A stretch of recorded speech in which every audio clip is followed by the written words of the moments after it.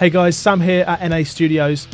Thanks in advance for watching. Today I want to show you how you can completely speed up your workflow when you're dealing with vocals in RX. Now this is with any DAW really, any DAW that you can fly something out from and go into RX and then come back to your DAW.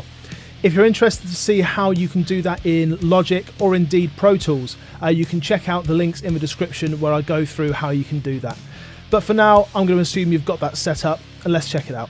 So here I've got some vocals that have been sent over to me to mix. It often tends to be a lot of fun, but it can be a bit of a mixed bag with the home vocal recordings, all that kind of stuff. What I tend to do is bring everything into Logic and then fly it out into RX. And the easiest way to do that, once you've got it all set up, is just selecting a vocal section and pressing Shift and W, and then it brings it up into RX.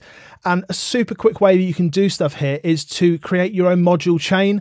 You know that you're going to use the same settings each time. You can just bring up that chain, click render, and it will do everything that you normally do without having to open up all those separate modules. So you can bring that chain up by going into Window and Module Chain or just pressing C. It brings it up over here. Now this is what I routinely do. I'll do 2 passes of a mouth declick and then a deplosive as well. The mouth declick are both the same. They're sensitivity at 4.6. The second one, so you can see, is exactly the same.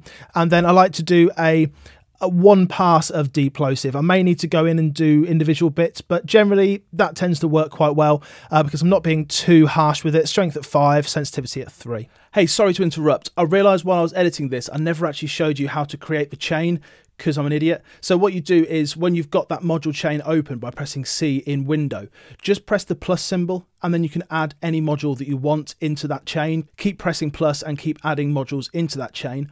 When you've created a chain that you like, then you can go up to the 3 lines at the top. You can go add preset and you can save that as a preset so you can bring it up every single time.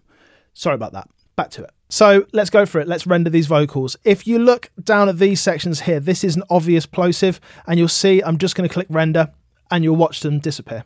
Awesome. So you can see that they've disappeared. If I go back to the original state, you can see they come back up again and then back to the module chained version. They're completely gone. I'm going to press Command, Option and S, and that's going to send it back to Logic so that when I open it up again, it will just refresh the audio file and we can carry on working. Now, this kind of work is extremely important when you're dealing with lots and lots of vocal channels. You can also make this even easier by setting up a batch process, and I'm going to show you how to do that now. So if I go to Window again and go to Batch Processor, we can work on a number of files at once. Now in here we have our module chain again. So if we go into that original module chain, and I'm just going to save this one as Sam Vocals. So I'm going to add this as a preset, Sam Vocals. Hit enter and that's saved. So then when I go into my module chain here, I can just go to Sam Vocals and it's going to bring it up. So what I need to do is just drag all my files into this batch processor and it will do everything at once. So for me, I know that I've got it all over in Finder. I've just got Vox 1 to 13 here. I can just pop those into batch processor. It's going to do this module chain for me. So once I've got these all in batch process, we can choose to go to a different location if we want to, or we can just overwrite the original files. I just want to save these to the original location, and there's a way that you can get around the kind of file naming system so this does in fact replace the original files. I'm going to show you that now. So what this has done is it has created a load of duplicates. It's created joshvox01_1. Well, this is not what we want. So fortunately, we've still got all of the original vocals selected. So I'm going to go Command and Backspace, delete those ones, then select all these, Control and click, and then go to Rename.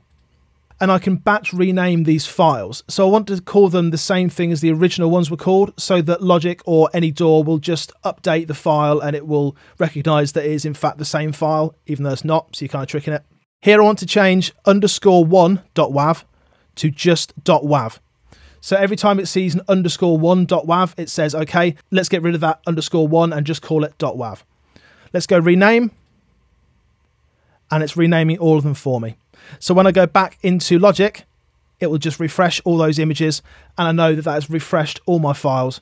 So I know that I've now got all my RX versions within Logic that I can continue to mix with. So 2 really quick ways of working with multiple audio files there. Module chain is really useful because you can just slam a load of modules on that you use all the time, kind of like a preset, and then just go, right, okay, just process those. Batch Processor takes it one step further and allows you to use that module chain within the batch processor and do numerous modules on numerous audio files at the same time, which is really, really handy. I hope this has been useful for you.